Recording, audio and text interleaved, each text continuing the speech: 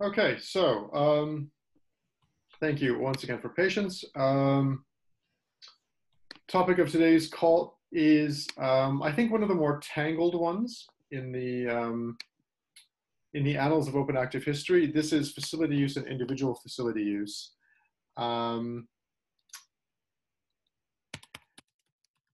The modeling is rather complicated, and I think it's been kind of left to grow complicated in the backlog for a while now.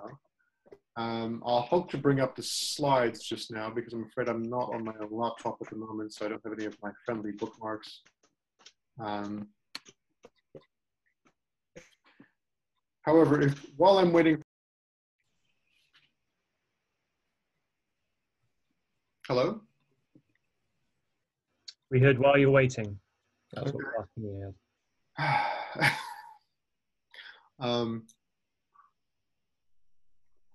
While you're waiting for my slides to show up, maybe we could just do a quick round of introductions.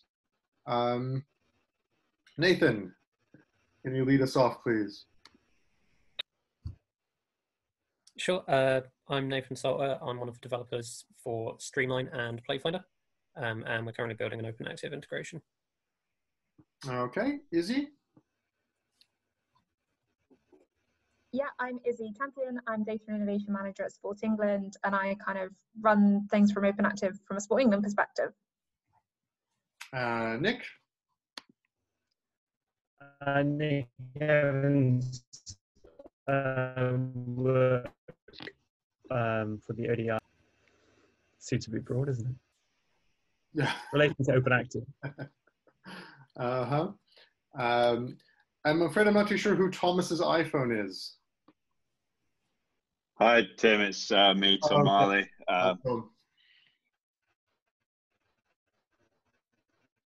I am one of the founders at. Okay, and I'm Tim Hill, and I am a technical lead with the OpenActive project for the ODI. And I'm hoping, let me just get myself to a more Wi-Fi friendly location here. I'm hoping eventually I can bring up the slides for this for you. So the topic is kind of a heavy one from a modeling perspective. And the difficulty, and Nick might want to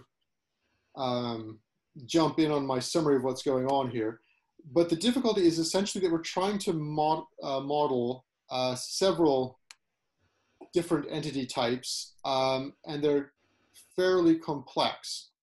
Okay.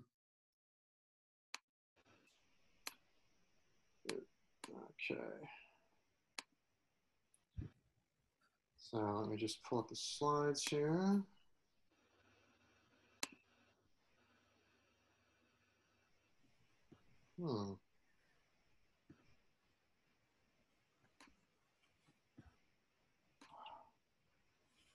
There we go. Okay.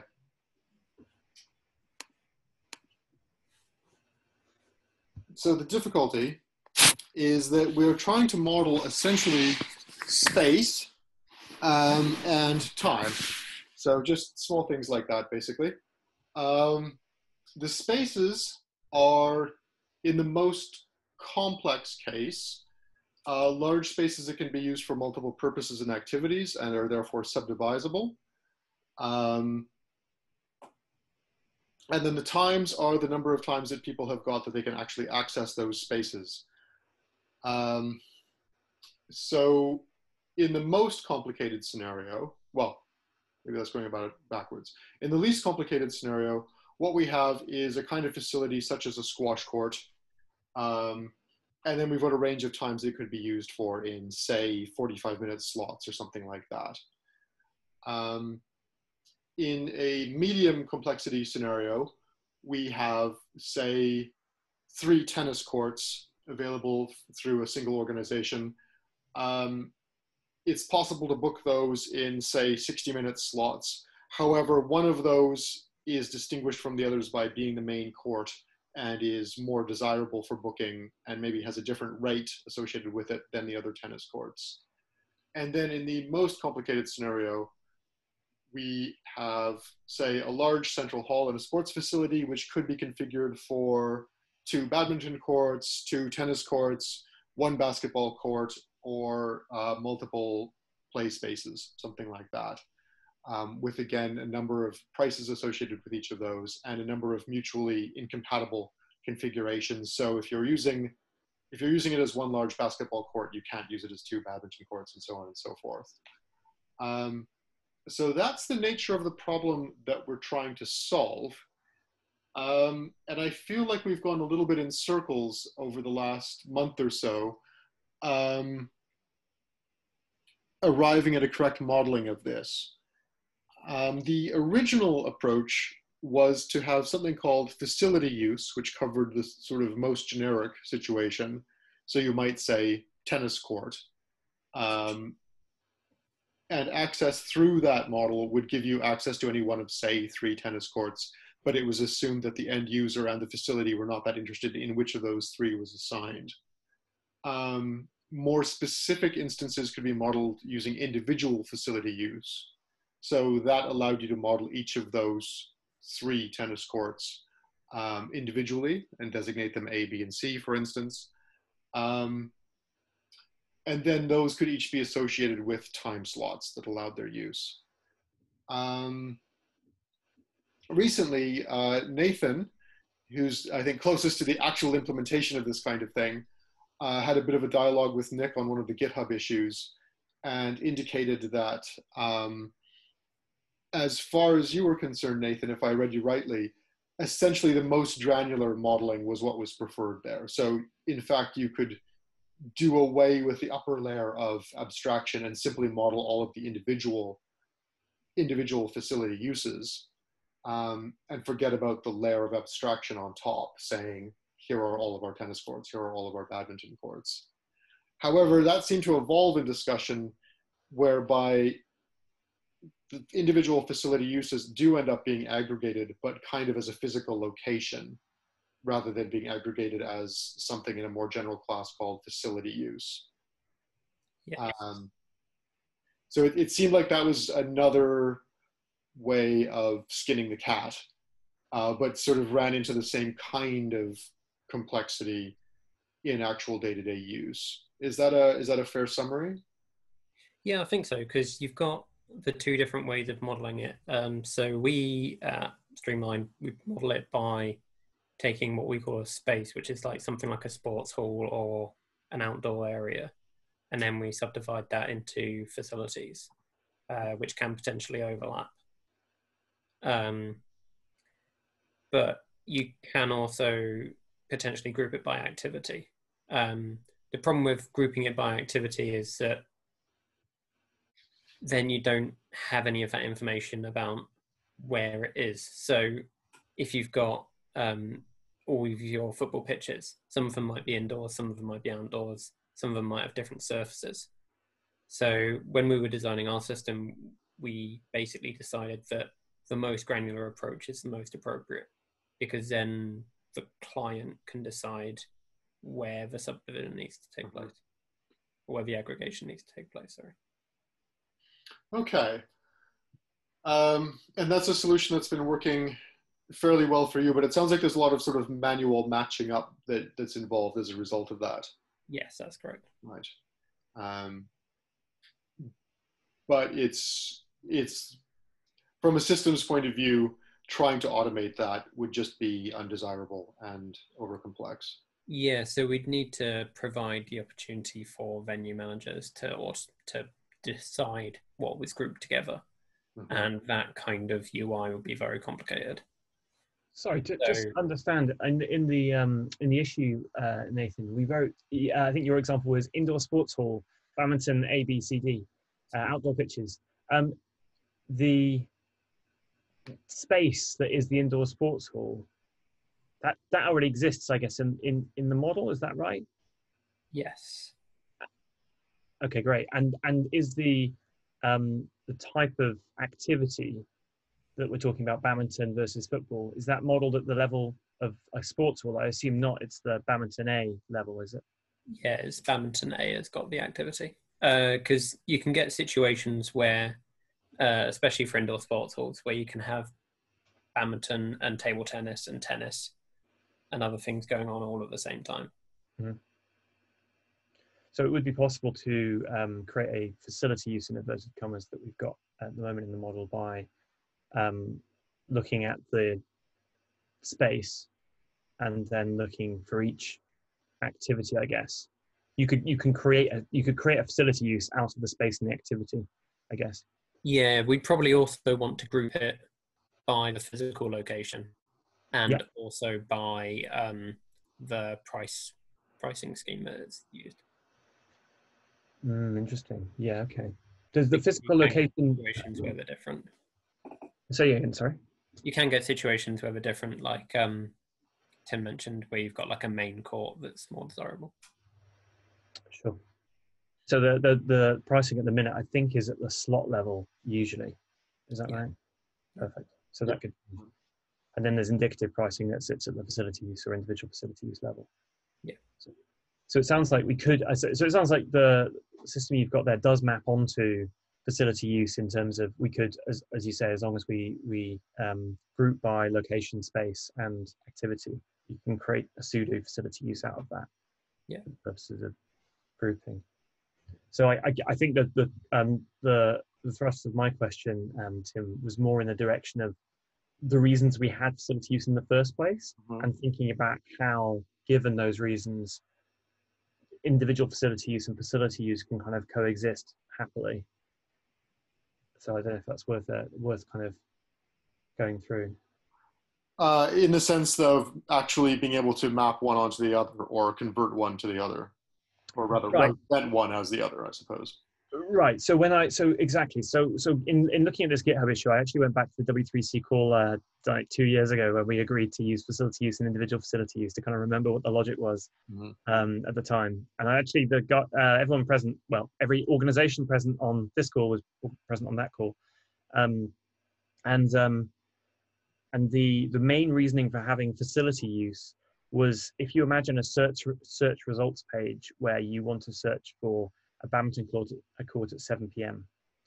on Tuesday, you probably want to list the results by the facility or the location, rather than by the individual courts. So your search results should probably be, Leisure Centre A, court 1, 2, 3, Leisure Centre B, court whatever inside. So your search results are Leisure Centre level. Now you could do that with location, actually, probably without needing to worry about it at the facility use level. But I think the idea was that that would be useful. And then out of the back of that came a conversation about what booking systems. Some booking systems manage this at the aggregate level. For example, Legend slots are managed at the facility use level, not the individual facility use level.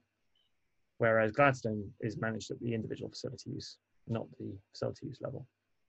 So therefore, if we have both types of systems, and it sounds like the system Nathan's describing is the individual facility use similar to Gladstone, then because both exist as a way of representing the opportunity, so number of spaces in that, number of slots at a particular time that can be booked, so A, B, C. So we'll need to figure out a way in that search results page of bringing these things together. So I'm not sure if that's mapping them together but that's some way of aligning them with each other. Yeah, but then even in thinking about that, kind of thought, well, actually, does it need alignment? Can we not just have the search results page include both? Because if it includes individual facility use and facility use, then when there's an individual opportunity, you'll see court A, court B, court C in the results. And when you haven't got that level of granularity, it would just come through as badminton court, two available, kind of book now. So I guess so it's kind of thinking from the search side, really. is there a use case where we actually need to worry about mapping these two things together? Or is it just the case that kind of whichever form they're presented in, you just go ahead and book through that form? Therefore, what that would mean is the main rule is every booking system needs to choose one. You shouldn't do both, or at least your slots should only exist in one or the other. So if you have individual level slots, you should use individual facility use and your slot should exist in there. If you have aggregate slots, your slot should exist in facility use. But you shouldn't have a situation where you have both, which is kind of what Gladstone's implementation is doing at the moment. Right. And is there sort of a problem with the domain that's actually being modeled? Is the problem with reality, in the sense that would it sometimes be the case that somebody might want to book the facility rather than an individual facility use? So if we have, say, main sports hall, and then we've got a bunch of activities that are subdivisions of that, and somebody, yeah, how do we deal with that situation if it's an actual possibility? Do we have to model that as yet another individual facility use, i.e. booking the whole facility in that case? Can I just clarify some terminology quickly? You can try. So a facility use is a group of individual facility users with the same activity. I think not necessarily the same activity. I think it really is the... Okay, my understanding of it was that it would be the facility which could be associated in some cases with a range of activities. Get the spec up and check. Because this seems to touch on the next issue that I was going to raise, which was discussed, which was, do you create a kind of ridiculous flurry update if you've got a space which is capable of hosting multiple activities, but they're mutually incompatible? What happens if somebody, say, books the main sport hall as one basketball court rather than two badminton courts? How do you deal with that kind of complexity? So at the moment, that's that was the call. That was the call that happened. Whatever it was, the last call on the topic, right? Yeah. And that was raised as a specific concern. And there was quite a lot of debate about it, and the conclusion was to just crack on because it probably wasn't a big deal in real life, because the complexity of solving the problem of trying to not, because the way that the spec currently does it is the booking system itself separates the sports hall into several products, and the logic of what configuration of sports hall is available at what times, and can you put a trampoline out with two badminton courts, but one badminton court and two table tennis and all that stuff. That's all the booking system. As soon as you start to try and create that representation in a more compact form, you need to put all these rules in place so that you can meaningfully say that's booked, so these things are no longer available. And when you start doing that, then it gets really hairy. So the decision last time was, let's keep it simple at the product level. And if it starts to get out of hand with the number of requests and updates that happen, then that's something to look at. But given that like Gladstone feeds and the Legend feeds and the number of facilities they have, when you get to the end of the feed, which is like 2 days, it's 14 days ahead of bookings, but 2 days behind. So when you get to the end of the feed, which is I guess 16 days of slots, it's actually quite quick to keep up to date because minute by minute, you don't have that many updates of these things. So even paging every few seconds with 500 items on a page, if someone books, I mean, the volume you need to get to have a problem with this is higher than the biggest of the facilities that exist at the moment. Right. I think the reason I mentioned that at this juncture was it seemed that an implication of that was that facility use could be used to represent a multi-purpose space rather than already implicitly assuming an identity of activity across the space all the time. So I'm just going to read from the spec. Sure. A facility use is a product that is offered to potential participants. And so that includes the activity or activities for which the facility is being used. Generally speaking, this is so to take a real example, right? If it was the same price to book a community center for a half day or hour or something, and in that community center you could pull out the kit for badminton, or you could pull out the kit for whatever you wanted to pull out, right? Then that's an example of it's the same price, everything's the same, the description's the same, it's a multi-use facility in the true sense of the word. No one needs to know what you've booked. You just book the space and use whatever kit's in there and put it back at the end. That's a good example where you might have more than one activity. But in this case for leisure centers and places where you generally need to know what's being booked because they set it up and tear it down afterwards, then that's where most products tend to actually have a single activity associated, because they want to know, what the leisure center wants to know, who's booking badminton versus squash, right, or versus table tennis in the same space. So if you had one multi-purpose space, and just say for the sake of argument, it was. It's, although you could combine them, it's not that useful for people to do that. Sorry, I missed part of that. So it's, supposing you had one facility that could be used for badminton or for tennis, say, and those were identical courts, ignoring some restrictions there. So then in that case, that would just be represented as two separate facility uses. Is that the intention then? If they had different prices and they were separately bookable, then yes. Right, okay. Or more if they were separately bookable rather than different prices. Right.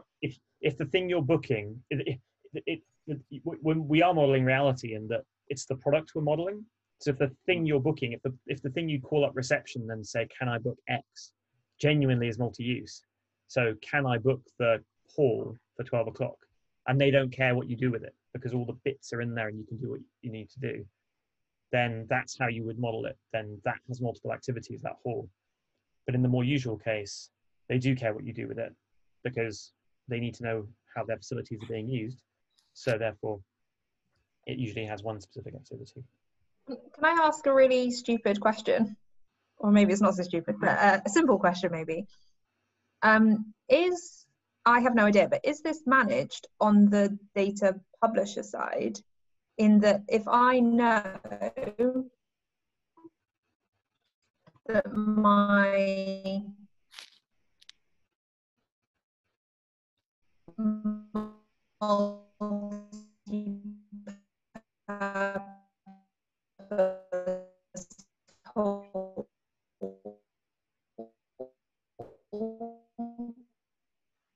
can either be used,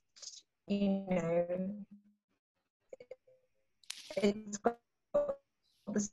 got the lines for a basketball or free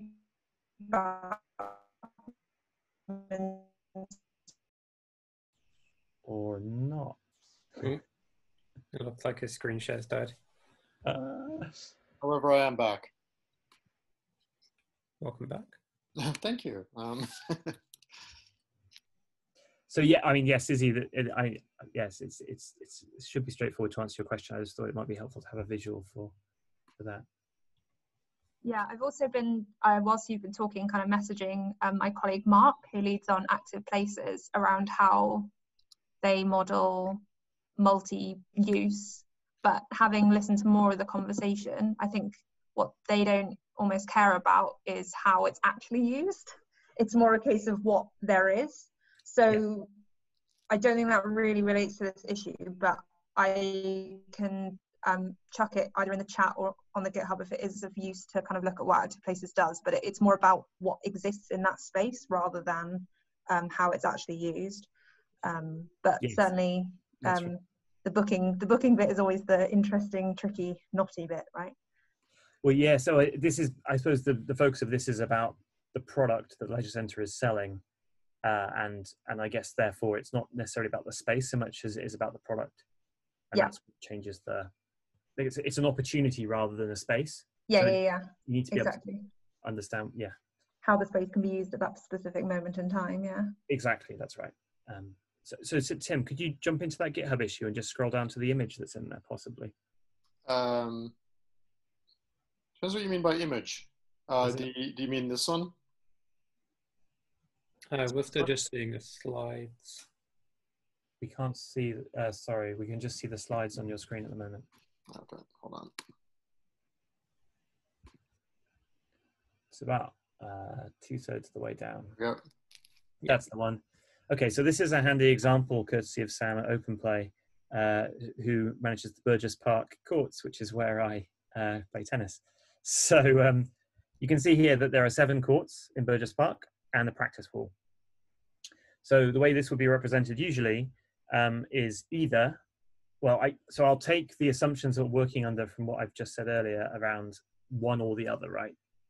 So both isn't an option right now. So if you represent this using facility use, you wouldn't see this screen. You would just see tennis court and practice hall, and they would be your 2 options. And you either choose the tennis court or the practice hall, and then when you get there, they tell you which court you've booked, although when you get the booking confirmation.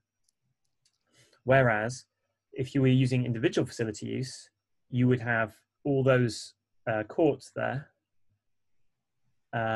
would be individual facility uses.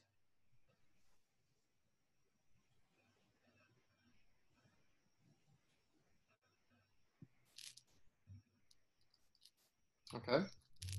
Does that help, Tim? It does. I'm just trying to get back to the motivation for the actual GitHub issue of replacing individual facility use with individual slot. So that amounts essentially to combining the temporal and the space information, basically.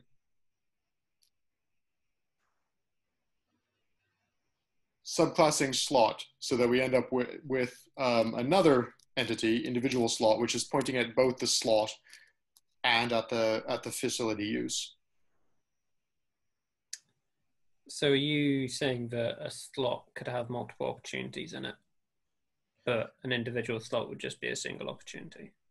Well, I think what this is trying to, so what I said earlier about maybe picking one or the other, this is trying to combine both. So in this example, your slot contains individual slots, which is why I think actually this is probably flawed, because in this, what this is trying to do is find some homogeneous representation that would work across every system, where you can kind of choose to represent one or the other. But what that would mean for you guys is you would need to do that grouping at the slot level. Yeah. Which is obviously not useful, right? Because that's not how you store your data. No. So, right. So the new proposal would be simply to pick a lane, essentially. Well, yes, and I guess the question then is just in terms of the search side of things. So I guess putting our other hats on in terms of, you know, the using the data, which I know everybody here is, as well as producing it. What then does that stop you doing anything, basically? Like if you can imagine having lots of feeds that you're pulling data from. I mean, Nathan, you might have already had to solve this, I don't know, because some of the feeds already, facility feeds, have got facility use in them.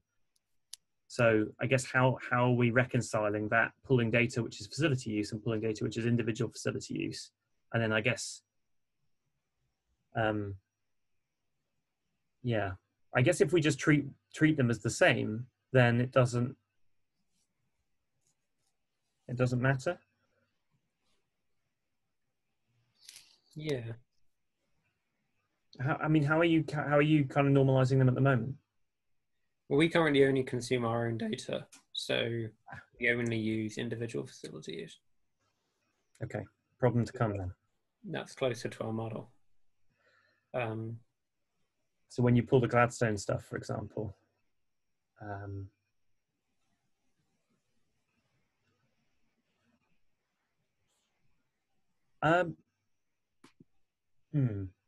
Tim, could you? This is going to be a bit shameless, and apologies for those on the call that are not part of Playfinder, but it's got a good interface that might be good to test this with. Tim, would you mind just going on Playfinder and searching for tennis at 7 p.m. and this will hopefully give us the actual problem. Yeah. In London, probably, because I think you have to pick a city, don't you? Yeah, there aren't many courts open at the moment, but most of the open ones are in London. Okay.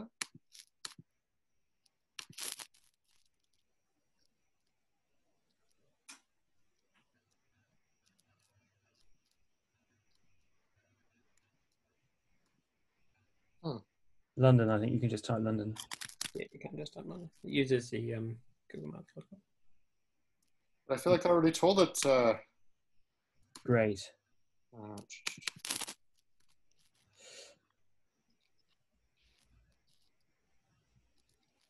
Okay, so we've got.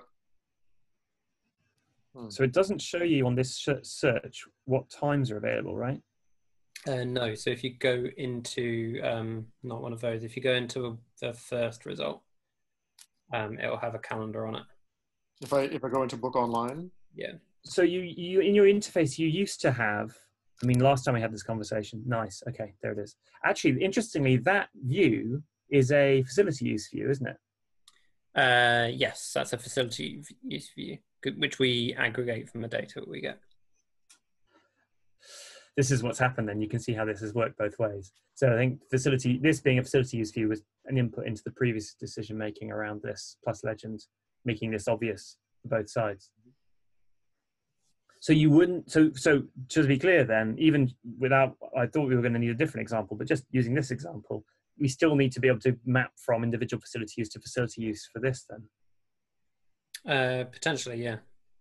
The only restriction for us that we would want is that a facility use is only for a single activity. Yes. Yeah, okay. So the question is how... Over mapping for us. Okay, so we do have to do that mapping. And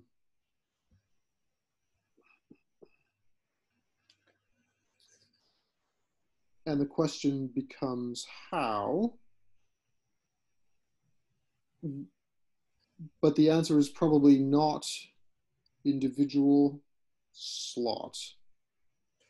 Okay, here's a hypothesis. What if, well, sorry, a proposal rather than a hypothesis. What if we if we link everything to facility use, which I guess is what I said in the thread, Nathan, around you could link what you already have to facility use there, so that so all data published has a facility use, even if it is individual facility use, and the slots exist at either. Then I wonder if we can use that to do the aggregation. Effectively, what that means is on the search side, we'll need to create like a sudo, like facility use slot, won't we? Do you see what I mean? Because each of these is, that's what one of these is. So yeah. You're looking at the time. You're basically looking for every time. You're looking at 3 o'clock at a facility use, and you're taking all the individual slots available, and you're kind of creating one from them. Yeah. So these slots, when it says booked, it means that all of the available opportunities have been booked. So you could have a case where, I don't think it's the case here, but if there were 2 tennis courts, then you could book the same slot twice. One for the first court, one for the second. Mm-hmm. Can I just check, Tom, because you've had some thinking about this as well. In your view of an interface that books facilities, would you do this like it's presented here with, or would you be able to pick which court? Can you hear me? Yeah. Yep. So our thinking around it is, yeah, it would kind of be a similar view to how it is now. And for the user, it wouldn't particularly matter what court. So we're not using the open play model of kind of 1 to 7 like we had on there. Where both of you guys are thinking very much like this. Yeah, it seems to be the simplest solution for both sides. And yeah, I don't think it's important for the end user. Yeah, agreed. Interesting. Huh. Yeah, because the venue wants to know which court it is, but the user doesn't really mind. Right. So that's probably where legends come from with their model. Yeah. So if you start at the venue manager, then you basically go as granular as possible. But if you start at the end user, like we did with Playfinder, then you get kind of the most generic model. Aha, there we go. So that's where this issue's come from then. Great that we've identified it. So facility use for the user, individual facility use for the venue owner. Yep. And then we need to map together. I mean, is there a case just for getting rid of individual facility use in a sense? in terms of its representation to the outside world? I mean, if the system needs to know individual facility use, that's kind of the system's business. Well, so I probably should be represent other voices on the call. So MCR Active would do want to have the ability to choose a court for their product. Right. They want to ensure that you get the same experience as you get on the Gladstone or the website, their own website, as you would on their website. So they don't want to, a friend of mine's dad plays and has played for a long time badminton every week, and he likes a specific court because the lighting in the sports hall is such that if you get the wrong court, then you kind of get blinded by it and he gets a headache. So for that regular user, that court is really important. And it's so I'm pulling on different things, but that's why MCR, that's the kind of use case MCR have in mind when they're saying they want to be able to offer the same functionality. So I don't know if we can get rid of it completely, because I do expect that, but there'll be other reasons why you want one court over the other, right? But if you know a venue well, for example, and there's 4 squash courts, and you know that 4 was built after the others, and is a bit sketch, you probably avoid it. I guess otherwise, maybe there are ways, but I'm not sure how you would make, like, if you know that there are 3 courts available as the venue, you would need to know which ones are and aren't booked, because if then, let's say 2 of them are booked and 1 of them isn't, and someone turns up on the day, you kind of need to know which ones are and aren't available. It might not matter. I agree that for most users won't care which court they get picked, although definitely that I can see the for want of a better word, the diehards really caring about court number 4 being the one to either have or avoid. But I think I can totally see why, from the venue perspective, they will need to know which ones are and aren't available, whether or not it matters to the individual who's actually booked that court, if that makes sense. But I don't know how you would do that. I'm sure there are ways. Oh, yeah, my thinking was more about what goes into an open data feed. So yes, obviously the systems preserve some kind of information, and when a booking is made, there is a definite court that is assigned to the user. But I was just wondering whether that needed representation in the open data level. Sorry, go on, Tim. Yeah, I mean, if the goal is to reproduce sort of the representational richness of a complete LMS, which it sounds like is stipulated in MCR Active, then yeah, obviously that won't wash. On the GitHub issue, if you scroll, I've realized there's a proposal actually in November which has got some code in it which might be quite useful.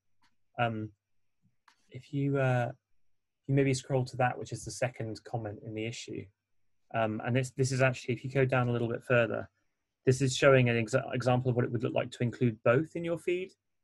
So you've got there an individual slot inside the slot, and so we've got both shown. And so I guess just the more we talk about this, the more what I'm wondering here is, I guess we said at the beginning, it would be complicated for systems to surface both, probably. Much easier to surface one or the other. But that pushes the problem into the aggregation layer, right? Into whoever it is that's pulling the data and pulling it together. So we end up with another normalization problem, which is something that obviously other OpenActive use cases struggle with, is bringing together different types of data because of the flexibility in the model. So just to jump in, I've just had a quick look over our kind of wireframes for this. We have it kind of represented in 2 ways. So at the availability level, it's the facility use, and then once you go through, you can select the kind of the court or the pitch number. Right. So that's how it's represented on our side. Right. Okay, so you do have that kind of granular data as well. Yeah. Okay. I guess the thing is that what I'm trying to figure out is there anything actually, are we adding anything by forcing the representation that's on the screen right here with slot and individual slot? What I mean by that is, can we not determine that from the data? Is that there's nothing additional being said here? Because if we know the individual slots are part of the same individual facility use, which all grouped into facility use, you could infer what the slot would be, because it's just a grouping. And so if all it is a grouping, then rather than putting the burden on every publisher to publish both, maybe we should just get, like we said at the beginning, them to publish one or the other, make it easier for the publisher, but make it slightly more difficult for the consumer, which has generally been the bias so far. So therefore, we just need to make sure we've got some clear aggregation logic that everyone knows about that we can use to combine the two.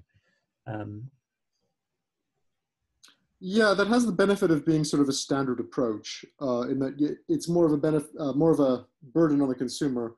But I suppose if they've lifted a very similar burden in the past with regard to scheduled session and session series and that kind of thing, then it's not quite as onerous as you might think. Yes, I mean, the focus has always been to make it as easy as possible for the publisher, because they're the ones which are the most difficult to convert, right? Every user is very happy to crack on when given enough commercial incentive, as this is all about booking here, isn't it?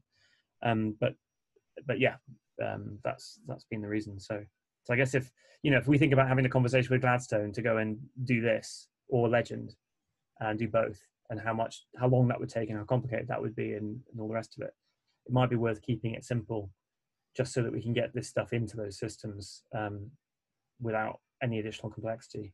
And then I feel like maybe in the open source harvester and in maybe in the documentation, we make it really clear how you do that grouping, how one could store the data so that grouping would be easy to do, for example. Yeah, I don't think it has a lot of merit, but it does have the merit of consistency. I think that's I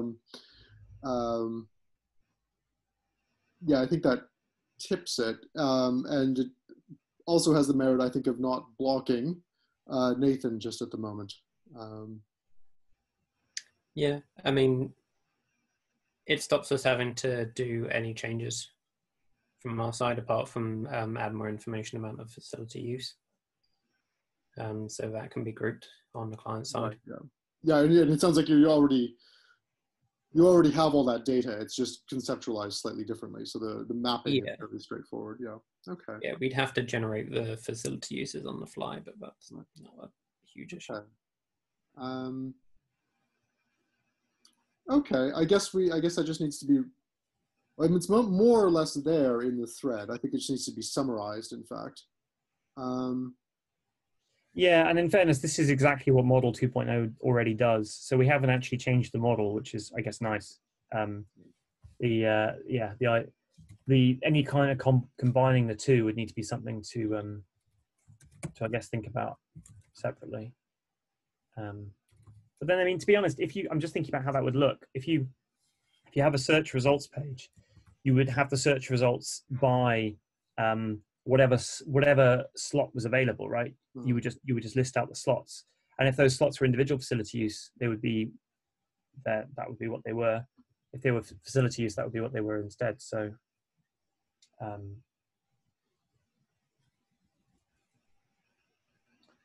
yeah. My only slight comment is I've just had a quick check, and it seems like individual facility use is a subclass of facility use. Mm-hmm. Is that intentional? In terms of it's the different types of inheritance. So it's subclasses from the perspective of the properties it has. Right. So it's inheritance for functionality rather than for encapsulation. Okay. Exactly that. Yeah. So yeah, they're not. It's because schema.org does it's the property inheritance coming from the schema.org model all the way up. Right. Yeah. So they're inheriting from product or service or whatever they're inheriting from. Yeah. So it's because they've got similar properties rather than because. Yeah, that's right. Yeah, it's more like a notational convenience. But I feel like this might be something to.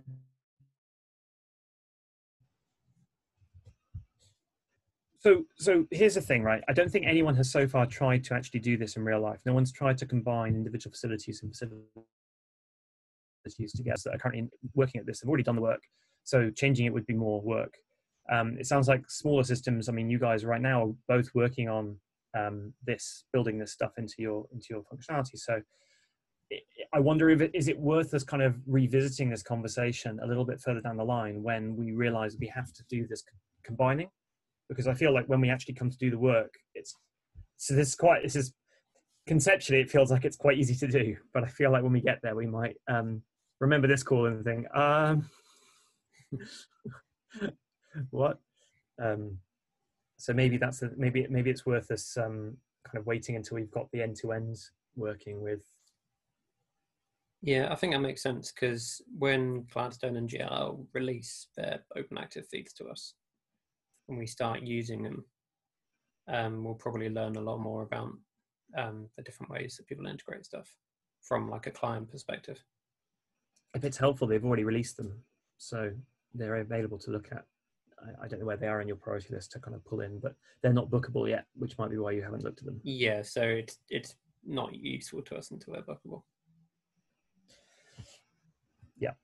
Yeah. Booking is coming. I would err on the side of favouring the bigger systems for whichever's the kind of easiest thing for them to implement. And yeah, I'm sure it would be simpler for us to work out later down the line. Yeah, I mean, I feel like that's kind of a blanket statement about a lot of aspects of the specification. I think that's just as we go. But have the proposal as just discussed as our kind of default understanding going forward, but amenable to reflection and change over time. Yeah. Okay, so I think we're just about done at this point. The only other issue that was raised, I've already referred to, and this was just the sheer volume of updates that can be created in this, with multi-function spaces and that kind of thing. So not really a concern about the modeling as such, but a concern more just about the fact that if you do have, say, one multi-function space with a lot of different configurations, you end up having to issue a lot of updates. If I understood the issue conclusion correctly, Nick, essentially the response to that was, well, that's just about caching. It's not imposing a huge burden. Yeah, that's right. This was much more of a theoretical concern. So it was more about yes, exactly. And the video is the one referenced there.